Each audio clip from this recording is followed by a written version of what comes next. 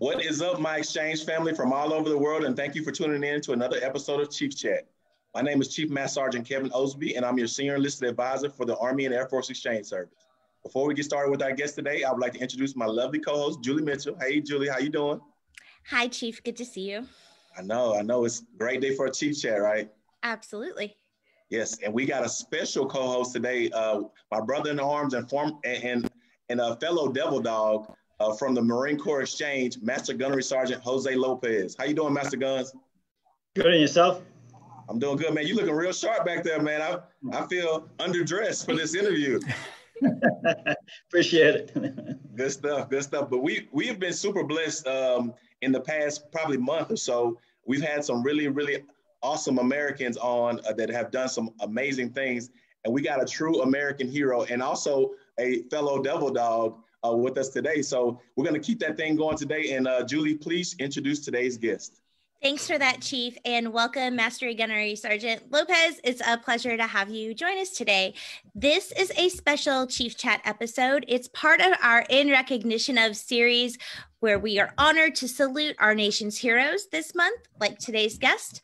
Our friends at the Navy Exchange, Marine Corps Exchange, Coast Guard Exchange, and Defense Commissary Agency are helping us host these special episodes throughout November.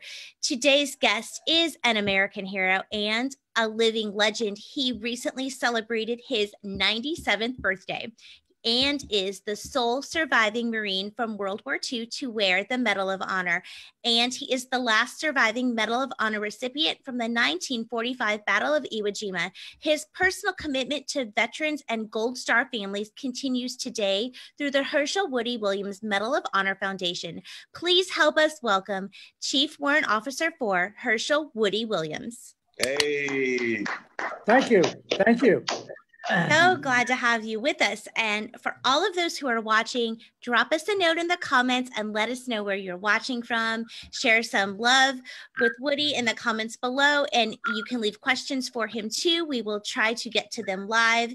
Now is a great time to start a watch party so you can enjoy this live interview with your friends. We have terrific guests lined up throughout the rest of 2020. So if you're not following our page, you should, so you can stay in the know. Oh, man. So, sir, it is truly an honor to have you with us today. Thank you so much for joining us. Everybody at the Military Exchange and Commissary just appreciate your service and your dedication to our great nation. And we want to just take some time to just say thank you up front for taking some time to talk to us today. My pleasure. Thanks. I echo Chief Osby's sentiment. Great to have you with us. Where are you joining us from? And how have you been faring during this pandemic? Well, starting in March through about July, I pretty well stayed in my residence and went out in my car and that sort of thing, but sort of stayed away from people because we were so unsure of how this thing was going to work and how it was to affect us. But starting August, we decided back on the road again. So we've been traveling since then, and we've been to Florida and Kentucky, and we were supposed to be in Texas this week, but because of this upsurge in the viruses all over the country, we decided we better stay in West Virginia, where we got a little more open territory, not Texas, but we won't be in groups of people. And I'm surviving, and like everybody else, we're doing everything we can to stay safe. Glad to hear that. Glad to hear that you're taking precautions and being safe. Yeah, so, and if you ever come, whenever you decide to come to Texas, come check us out in Dallas. Okay. Yeah, we'd love to have you. We were supposed to go to Fort Worth, and then to Keller, and then Corsicana. Right down the road. Yes, sir. Yeah. So you mentioned West Virginia. You grew up on a farm in West Virginia, one of 11 children. What led you to enlist with the Marines at age 21 in 1943? Well, when Pearl Harbor was bombed, I happened to be in the Civilian Conservation Corps that we called the 3 Cs back in those days. And that had started during the Depression years to give our youth, boys like me, something to do, some way of earning some money and maybe even learning a trade. And they ended up with something like 750,000 of us serving in the Civilian Conservation Corps. And I joined it when I was 16 years of age because I had a brother already had joined, and he had a little bit of money and I didn't have any. And I figured, well, if they're going to give him money, I'll go in and I'll get some too. Of course, I ended up in Montana and he stayed in West Virginia. But the day that Pearl Harbor was bombed, the day after, they called us out and told us that America was going to war. None of us, or at least in my group, my community, we knew nothing about the war. We didn't know what was going on because we had no newspaper. Very few people didn't have a radio. We didn't have a radio. So we had no way of knowing what was going on in the world. But they did tell us we were going to war and the 3C were going to be discontinued. If we were over 18 years of age, we could go direct into the Army from CCCs. But if we were under 18, then we had to have a parent consent.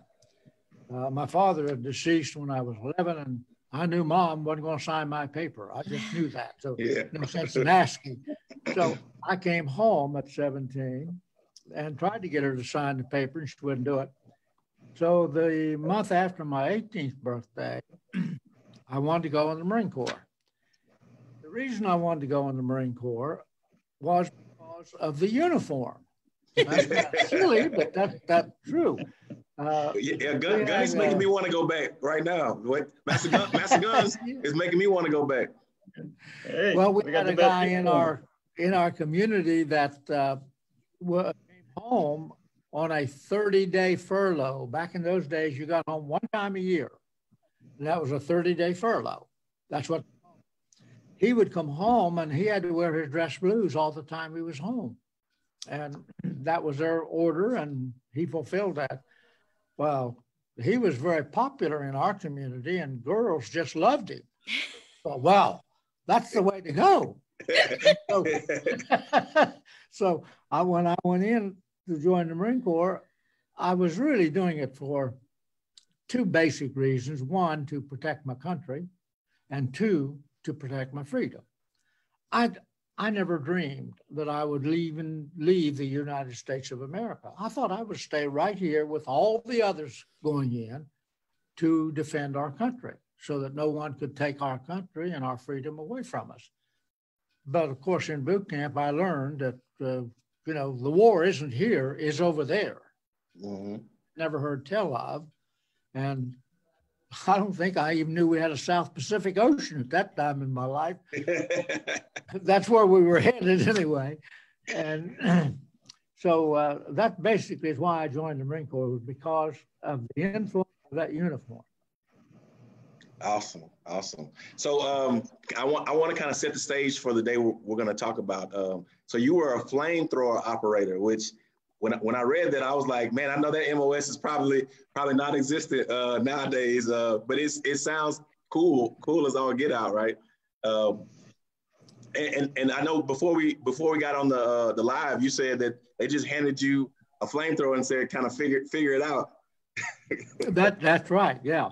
I recall we were on Guadalcanal at that time. We were there. We'd been shipped to Guadalcanal to get equipped with combat material, combat uniform and weapons and all of that, to Bougainville, because that's where the 3rd Marine Division was fighting at that time, to take Bougainville. And they had lost a tremendous number of Marines, wounded and killed. So our group, replacement unit, to go in and fill in those vacancies and help with the battle. But before they could get us all shipped out and equipped and all of that, the Marines on Bougainville secured the island. They came then to Guadalcanal, and they had come from New Zealand to Bougainville, now to Guadalcanal, And that's where I joined the 3rd Marine Division. And shortly after I got there in December of 43, January 44. We got these huge wooden crates in, shipped to each unit, each company. And we didn't know what was in them because they were covered. And when we opened them, here was a flamethrower that none of us had ever seen before. We didn't know what, Of course, it had a manual with it that told us all the part numbers and how to take it apart and put it together and how to mix the fuel and that sort of thing. But how do you use it in combat? There was nothing. Didn't explain that. So we had to figure that out ourselves, and the company commander selected a special group, special weapons unit, to be flamethrower and demolition people. We were trained both ways. We could either burn it up or blow it up, whichever way. But we began training that way for the next campaign, which happened to be Guam. So from January to June, we trained on flamethrower and demolition, and then went to Guam to take Guam back. Yeah. In 42.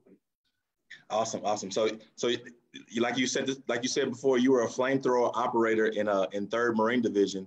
So you earned the Medal of Honor for actions taken in World War II at the Battle of Iwo Jima. And for any Marine, that's a historic, monumental battle that we learn as soon as we get into boot camp. They teach us about Iwo Jima and all that stuff. So on February 23rd, 1945, the tanks had encountered a network of concrete pillboxes. And so for people that don't know what pillboxes are, they're like it's like a bunker with a concrete. It's a bunker that has concrete protection and little holes where you can shoot out of and stuff like that. Am I right? Yes, you are. And so they had what we called an aperture in the front of the pillbox that went across the face of it, and it was about 8 inches tall. The aperture or the hole was, and the enemy inside could stick the rifles out that aperture, and they had a whole field of fire out there, and all we had was that little opening to shoot, to try to keep them from shooting at us. Yes. The troops, the tanks did incur the pillboxes. We called them in, or the authorities called them in, to try to bust up those pillboxes, because they had a pretty good sized gun on every tank. But it was the troops really that tried to break through the pillbox areas, and we would jump up and run and try to approach the pillboxes. We'd just get annihilated, because we had that small field of fire and they had an open field of fire. So we were just losing Marines, and we'd attack, and then we'd have to back off because we'd lose so many people. And the pillboxes were built so that kind of in pods, so that one pillbox could see the attack on another pillbox. So you couldn't sneak up on them. You just had to approach them from the front. And the flamethrower became such a vital weapon on because of the pillboxes. History I have that somebody wrote said that the general had built 800 pillboxes in Iwo Jima of various sizes. 1 man, 5. Some of them had a great number of people in them. They were good size.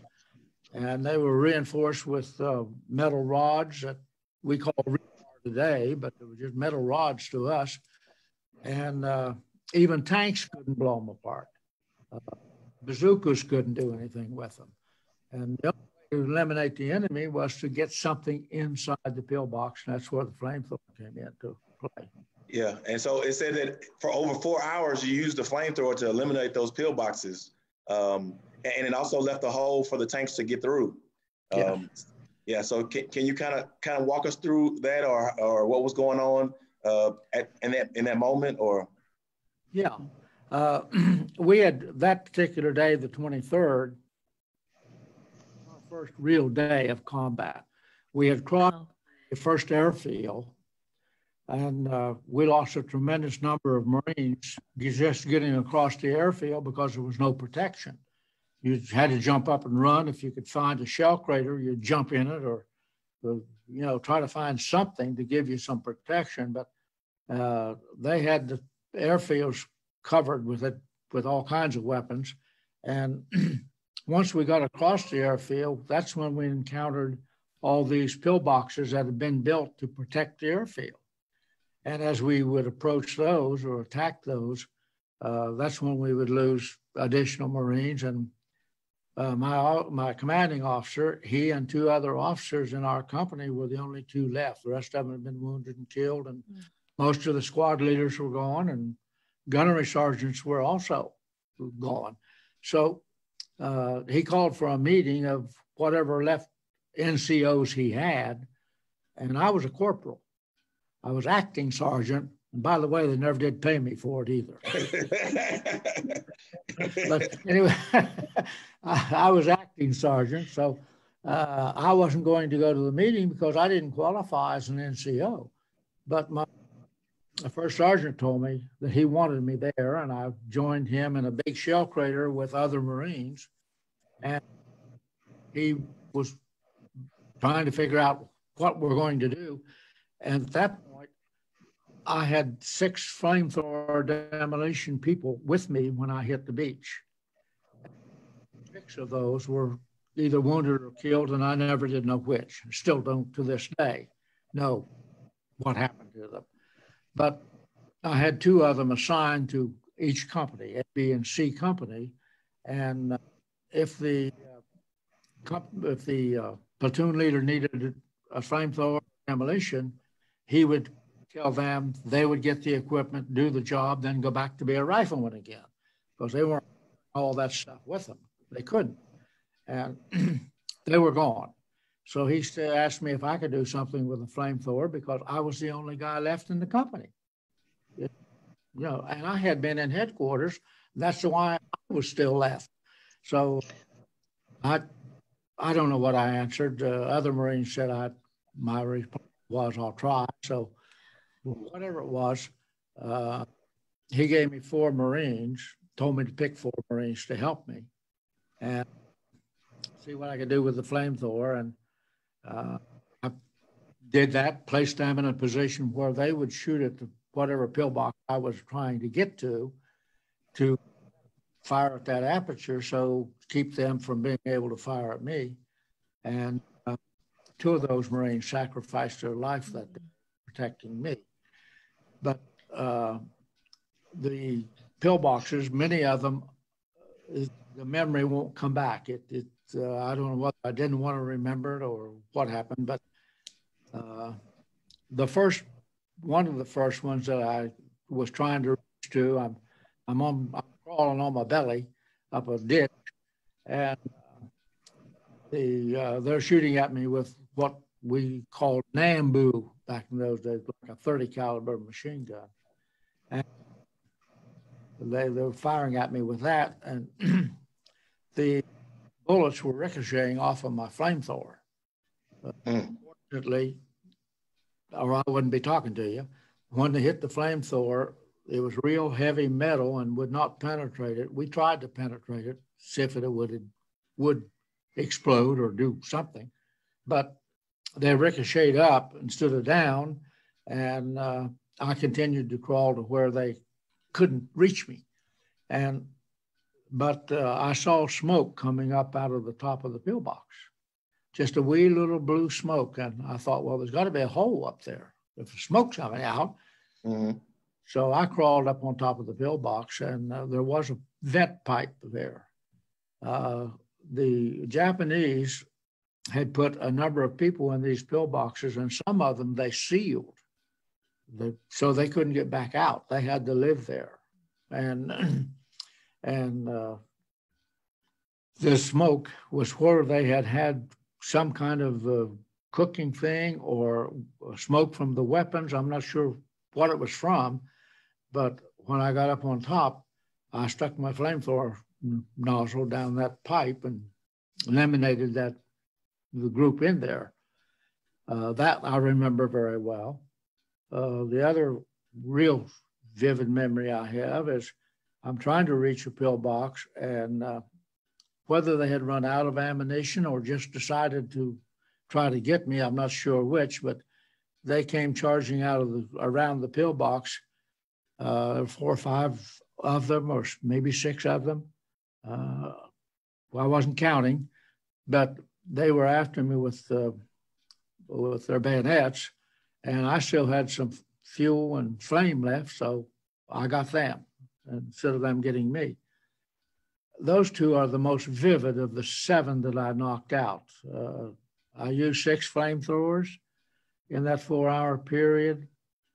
One of the things that has bothered me all my life, still does, how do I get the additional flamethrowers? I had 1 when I started, but how did I get the other 5? I can't remember. They were back in headquarters company, and I jokingly said, I don't think anybody ever yelled at me and said, just wait there, I'll bring you one. Yeah. Yeah. I don't think they ever did that, but But anyway, the testimony of my commanding officer and the other Marines are the reason I have the Medal of Honor. Had they not been willing to make that recommendation, and those Marines not been willing to testify as to what took place that day, I would not be privileged to wear this medal around my neck. Because all I was doing was a job that I'd been trained by other Marines to do.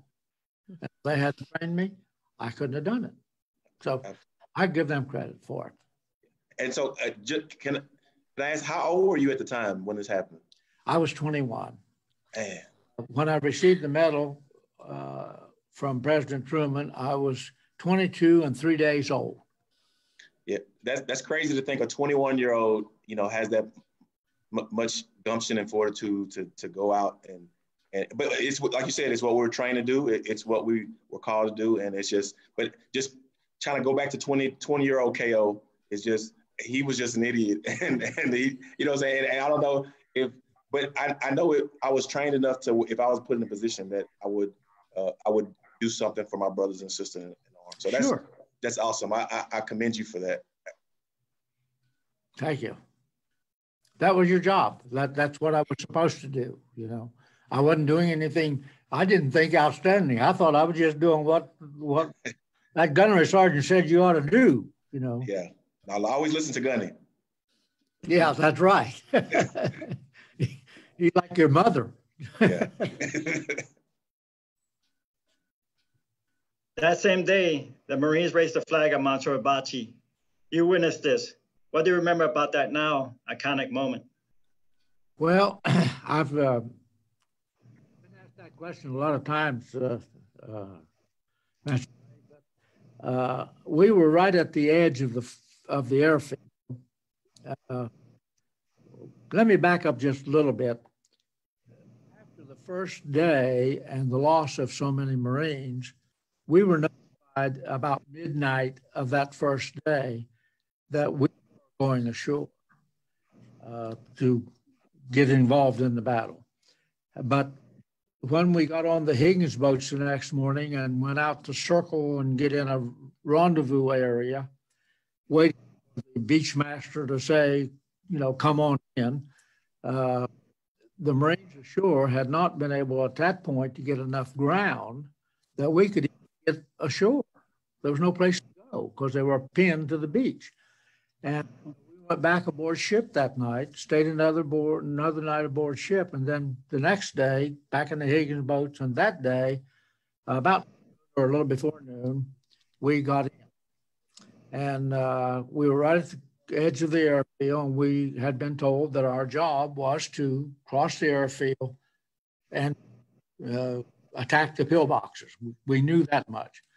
I'm lying on the ground. I've said, I think I had my head buried in the sand, but the first thing I knew, realized that there was something happening, was around me began saying something about or yelling about a flag, and some of them were actually standing up, firing their weapons into the air, like celebrating something, and they're all looking back toward Mount Suribachi, and I'm looking the other way. I'm looking across the airfield, and Suribachi is back behind me, but they're all looking back that way, and I get up and look, and Old Glory had just, the second flag had just been put up. And, that was, it had just reached this top of the pole and opened up. And that's what I saw. The first one, we didn't even know that it went on. We had no information about that or any vision of it. But the second one, that's what I saw, was Old Glory, that 6x8 flag flying straight. I looked up there. So it made a difference to all of us. What a sight to see, for sure. Yes.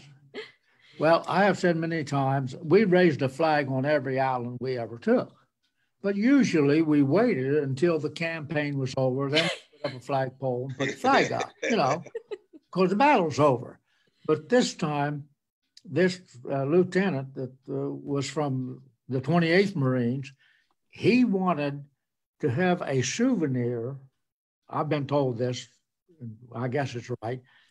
He wanted to have a souvenir of Old Glory flying for the first time on enemy territory, because all the other islands we'd taken did not belong to Japan. They'd occupied them, but they belonged to some other country. And Iwo was actually enemy territory. And he apparently knew that, so he got a flag from the ship supply. That's where he got his 3x5 flag. Wow. Took it ashore with him because he wanted that as his souvenir. That would have been a very valuable situation. And that's why the Navy doesn't like us on their ships, because we take their stuff. Yeah. But I've been told that after he got it up, then he realized he couldn't take it down. He replaced another flag. You had to have a flag all the time, So his runners, back in my day, every officer had a runner. And the runner was a gopher boy, gopher.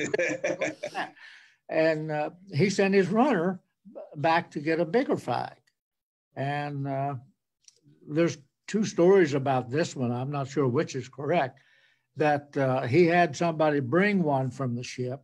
And the other story is that he got on a Higgins boat and went back to the ship and got this 6x8 and brought it back. I don't know which is true.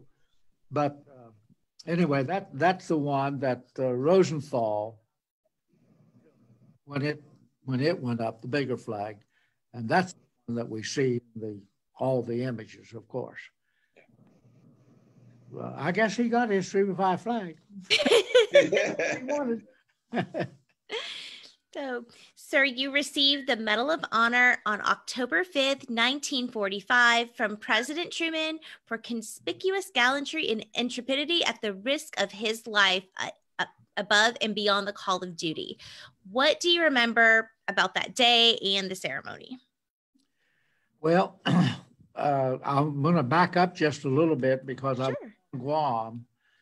And we had, when we came back from Iwo Jima, our whole training system changed. Up until that time, all our training had been jungle warfare. How do you fight in a jungle? But when we came back from Iwo, we began training, how do you fight in a city? How do you approach a house or go into a house or walk down a street? And, because we'd never done that. And so when I was notified, my first sergeant called me to his tent and said that I was to get in my khaki uniform, which was just a trousers and shirt and tie and cover, and I was going to the general's tent. I'm a corporal. What in the world am I going to the general's tent? It's daylights out of me, because you don't go to the general's tent unless you're in trouble. You just don't go visit with the general, you know. And I asked him why, and he said, "Oh, I don't know. They just called and told me you are to come to the general's tent." Okay. So I got in a Jeep with a driver, and he took me to the general's tent, and I went into General Erskine's office. And if he mentioned at that time the word Medal of Honor, it didn't mean a thing to me because I'd never heard tell of it. I didn't want, you know, that's, I've used the example, if you, I still don't know what it is, but if you'd said to me 8 years or 10 years ago, gigabyte, I would have thought, what are you talking about? You know, I still don't know what it is, but at least I know the word.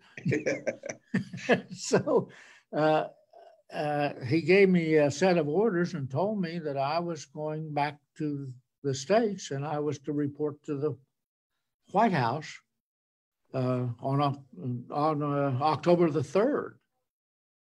Well, anything else that he said wasn't very important because I got to come home. That's all I could think about. You know, I've been over there for almost 2 years. I'm ready to come home.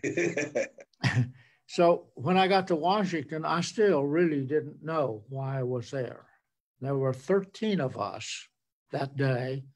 They were from Guam, Saipan, Tinian, and Iwo, and all the medals of these 13 had already been approved, ready to be awarded, but apparently they weren't going to call us back and give it to us while the war was still going on. So now all of us are ordered into Washington at the same time, 13 of them. And of course, as you all know, in military, you go alphabetical by whatever you do. You eat alphabetical and you sleep alphabetical, you just go alphabetical. So yeah. Williams is pretty close to the end of the line. And I had one guy by the name of Zimmer who was one guy past me. He was number 13, I'm number 12. But we're sitting there and we were able to take some of our family. I took my mother and my future wife with me. And some of the others had family with them. And they're calling each one of us up individually to stand before the president while they read their citation. I had never heard the words in that citation. I'd never seen it or didn't even know it existed. So I'm hearing these words, but where did they come from? You know, and then when they finish reading the citation, that's when the president puts the ribbon around your neck with the medal. At that point, my body was shaking so bad, I could not be still. You know, I mean, I was absolutely scared to death. I never thought I'd ever see a president, let alone, you know, stand face to face with him. And President Truman was a very common individual, as far as I could tell, and he had something to say to everybody that he presented the medal to. And he said different things in different ways, but one of his favorites was, "I'd rather have this medal than to be president." And he said that to me, but he said it to others. And one of the others was a 17-year-old Jonathan Lucas that joined the Marine Corps when he was 14 years old, and now has not reached his 18th birthday, and he is now receiving the Medal of Honor for his action on Iwo Jima. He pulled a couple grenades under him and saved some lives, and they felt him worthy of having the medal. And when he said those words to Jack, Jack wasn't scared like I was, I don't guess, because everybody heard Jack yell out big and loud. When President Truman said, "I'd rather have this medal than to be president," Jack yelled, "I'll trade." That goes down in history. Yeah. So, but I was just absolutely scared to death. And I don't know whether I was more scared that day or the next day when I had to go to before the Commandant of the Marine Corps. A. Vandegrift was the Commandant at that time, and he had received his Medal of Honor from the Battle of Guadalcanal. So one of the Marines who received the medal that day, we all had to go see the commandant individually, not together, but each one of us had to go into his office and meet him, and he talked to us. And he knew the life change it was going to be for all of us because it happened to him. That's awesome, man. That's a awesome story, and like you said, it sounded like you were scarier on the ceremony than the actual event it took place. Man, we appreciate everything that you've done. So after your military career, you continue your life of service, obviously. Tell us about the Hershel Woody Williams Foundation and its mission to install monuments across the United States. Well, Gold Star mothers for years and years, really starting in World War I, Gold Star mothers were recognized and honored in many ways, and some communities even put statues of a lady representing Gold Star mother. And that went on for years and years. And of course, my job with the VA was when somebody lost their life in the service, the military was done with them. They didn't do anything in those days. The people would go to the VA in order to receive the benefits that they were entitled to get their insurance and everything else, because the military wasn't involved after the loss. So over my career, I dealt with a great number of individuals, families, loved ones that had lost a loved one in the armed forces. So I was pretty familiar with that grief and circumstances. And we recognized Gold Star mothers many, many times in many speeches that we would make. We'd recognize Gold Star mothers because mother's pretty important to all of us. Absolutely. Had a greater influence on us than most dads. And so that went on for years, but eventually in 2008, I was speaking to a group of senior citizens, and we had a number of Gold Star mothers in the group. I had recognized them, we all recognized them, but when it was over, a father stayed after everybody left, and he walked up to me, and he was shedding tears at the time because he had just recently lost his only son in Afghanistan, and the mother had already predeceased into the military, going into the army, and the only thing he said to me was, as he was, "Dad's cried too." And I asked him to share his story with me, and he agreed. But he told me that he was the only son of his family, and he only had one boy, and the one that he lost, of course, and that he was home when the military in Afghanistan. Of course, now we're visiting the family before we release the official notification, as you all know. And he's the one that got what we now say is the knock on the door. And nobody to share with. He had no family in the area. He didn't know any other Gold Star family members of any, nobody. So he just had to grieve with this thing alone. And at that time, on the way back from there, I had about a 2-hour drive to get back home. And I thought, West Virginia has suffered over 11,000 of our West Virginians in the armed forces. And we had never done a thing for the families of those individuals. We recognized them. We never mentioned them or talked about them or anything. Gold Star mothers, yes, we did. We had a Gold Star mothers unit in our state, and there's 6 or 8 or 10 mothers that belong to that group. But I decided on the way back, we must do something in West Virginia to recognize those families. More than anybody else, gave one of their own. So we proposed an idea to a group that we were working with on a veteran cemetery, and eventually we did the very first Gold Star Family Memorial Monument cemetery on October the 2nd, 2013. And we thought we were done. We had done what we should have done a long time ago. We got on the internet, and the son of a father who had lost his life in Vietnam, living in Valley Forge, Pennsylvania, on the internet, and he said, well, we need to do something like that in our community. So he went to work, formed a committee, raised money, and did it.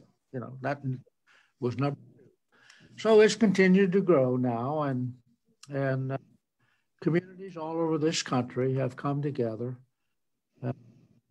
getting Gold Star family members together and others. And so we have now dedicated 76 of these Gold Star family memorials in 49 states, even as far away as Hawaii. And we had one scheduled for March in Guam, but the virus had to cancel or caused to cancel that one. Every state has more than one, or many states have more than one. But the families are coming together for the very first time, getting acquainted with each other, being able to share with each other, and be Gold Star families. It's such a rewarding thing to see them know first time they've got somebody else in the same situation they are, and they share with each other. It's exceedingly rewarding when you can see a father or a mother or a widow or a family member walk up and touch one of these memorials, that it represents their loved one. If it doesn't get to you, you haven't got a heart. Yeah, damn. So there will be more, and we've got about 73 in the process, someplace in the country right now, additional. So, not finished yet, because they're forming committees, locating locations to put it, and raising funds and all those sorts of things. So when we started, we never dreamed it would ever reach this point. We thought if we could just get one in every state, that would be wonderful. But the way it has grown, and the interest that has been shown by the members of communities, it's just rewarding. And I'm just a cog in the wheel. Just keep it turning, and they keep doing the work. So it's wonderful. Absolutely. We thank you for that too. Well, they're doing all the effort, and all we're doing is furnishing a way to get it accomplished. Why is remembering Gold Star family so important to you? How can our viewers get involved?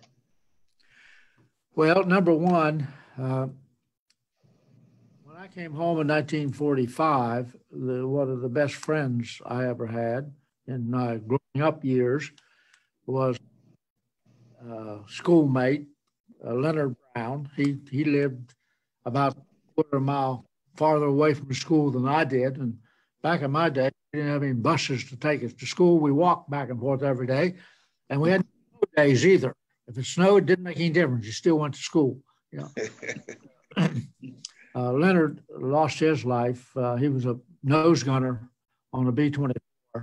And the ACAC got him and wounded him severely. He died about 4 days later. So when I came home, I learned that for the first time. I didn't know Leonard had been killed. We'd never corresponded or contacted each other while we were gone. He was in the, of course, the Air Force, Army Air Corps, and I was in the Marine Corps. But that had a tremendous impact upon me. I was very close to his mother and father. So There were other instances, like, as I said, dealing with survivors of those that have been lost in the efforts doing my job, also had impact as I went along. But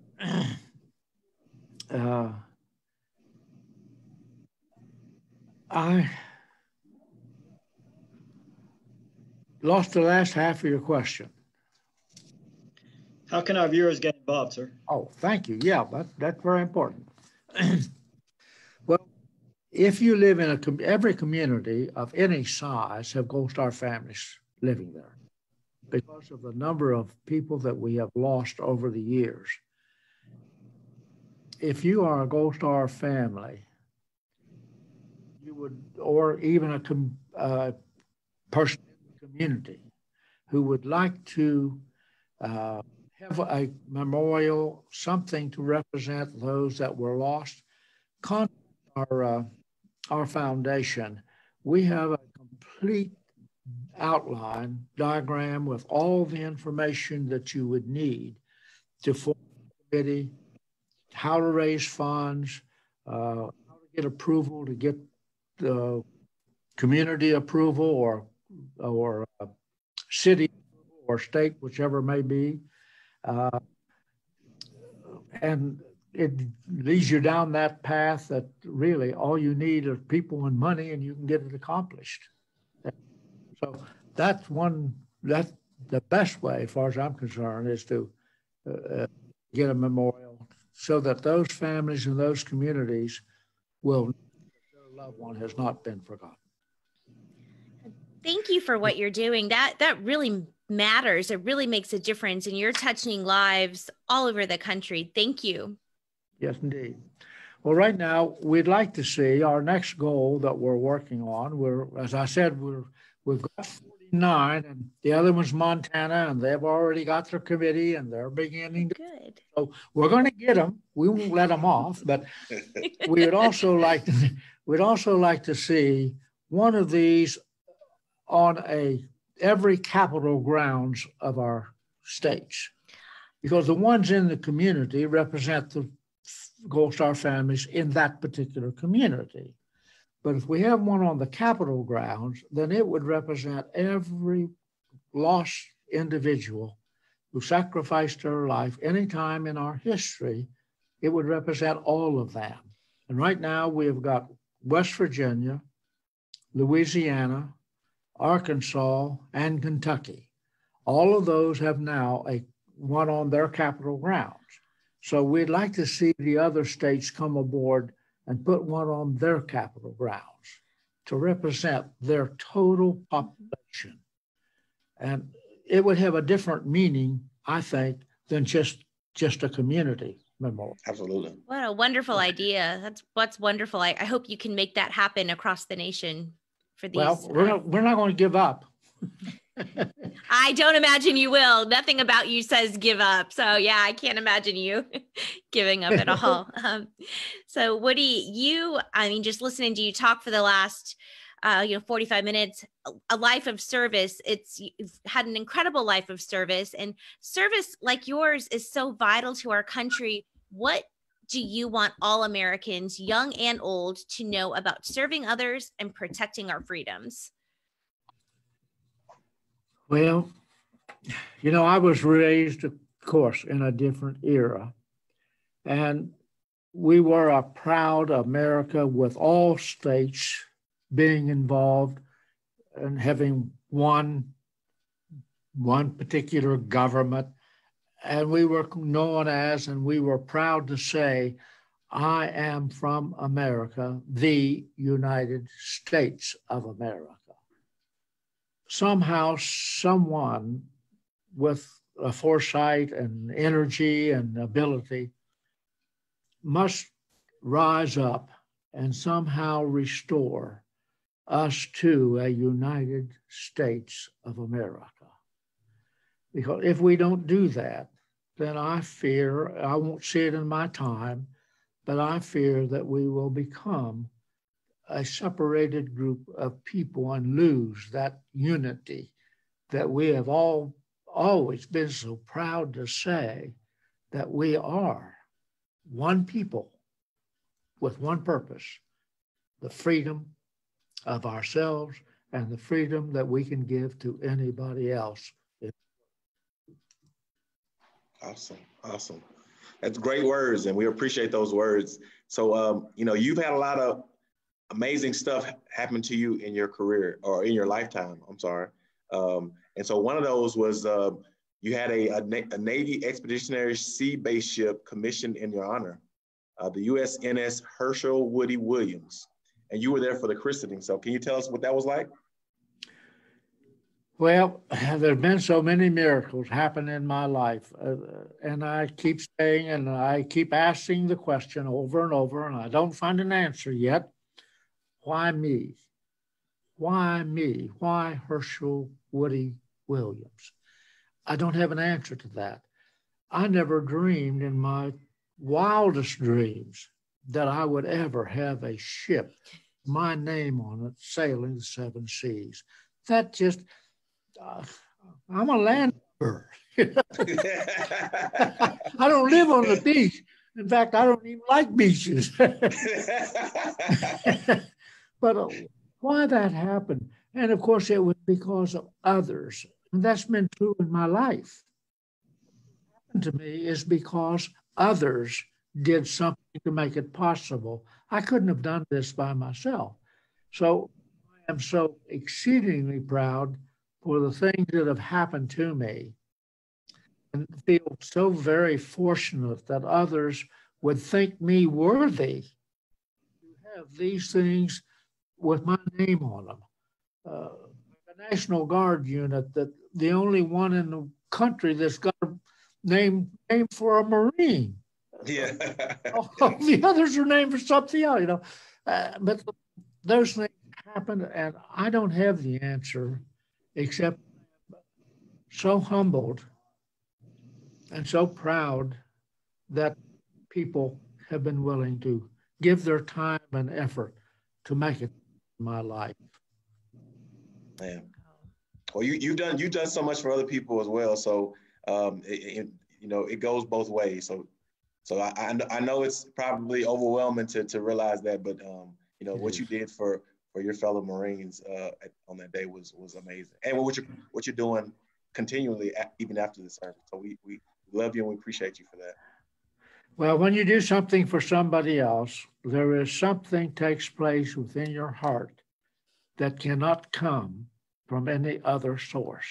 Yeah. It just does something for you because you have the great privilege of doing something for somebody else.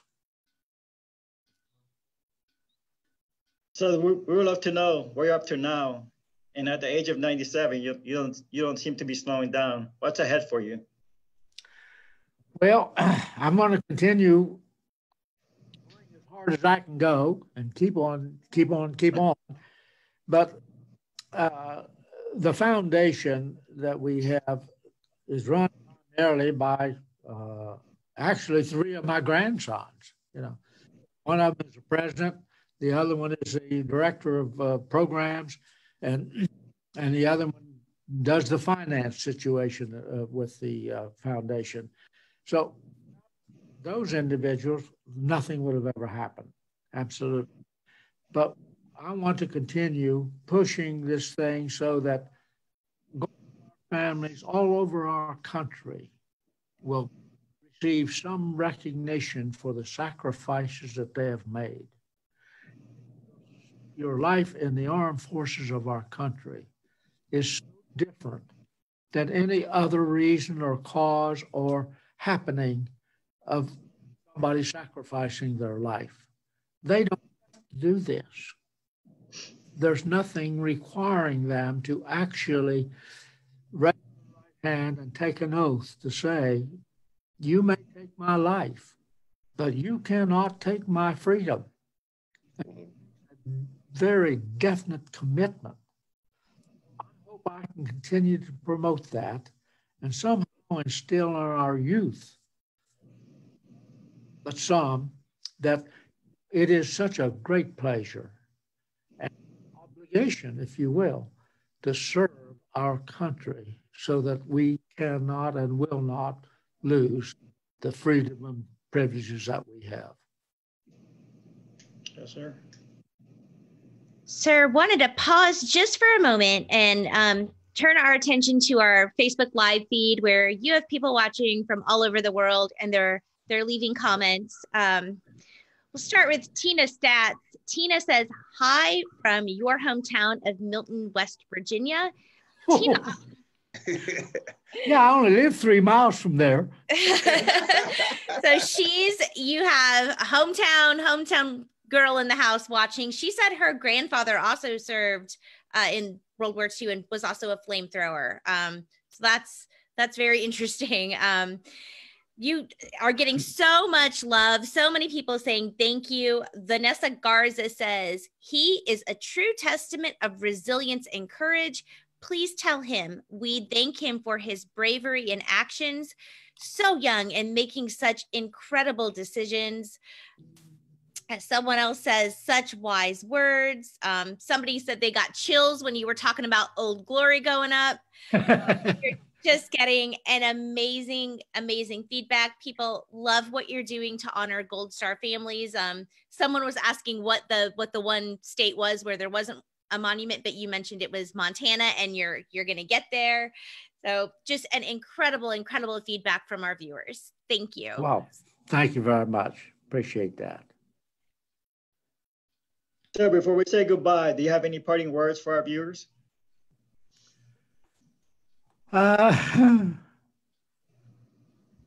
Well, my final word, I guess, would be proud of who you are. Be thankful for the privileges that you have, because we walk in the footprints of all of those who have sacrificed their life to give us what we have in the way of freedom in our life in America. Man, that's drop the microphone on that one. You did awesome. So Chief Warrant Officer Williams, thank you so much for being with us today. I just want to personally thank you for blazing the trail for people like me and Master Guns to serve this great nation as well. We definitely, like you say, we follow in the footsteps of greatness, and we just hope that we can carry that legacy on and pass it on to the future that's coming behind us. Your story is incredible. We definitely appreciate you, sitting down and chatting with us and telling us your story. And I felt the emotions as you were kind of, walking us through that day and the ceremony and all the other stuff. This means just so much to our soldiers, airmen, Marines, Space Force personnel, Coast Guard members. Everybody is inspired by what you've done for this country and in your lifetime and what you can continue to do. We appreciate you and all that you've done to defend this great nation, and just thank you. That's all I can. Well, thank you, Chief. The Lord says you are supposed to be forgiving, so I forgive you for getting out of the ring, going to my forgiveness. Listen, I got the Eagle Globe and Anchor tatted somewhere on me. I can't tell you where it's at, though. So, once a Marine, always a Marine, definitely. Yeah, indeed. Absolutely. Thank you so much. Thank you so much. If you could hold for a second after the live, and I got to get some information from you. Okay. Okay. Thank you. Chief Chat out. Chat out. Bye.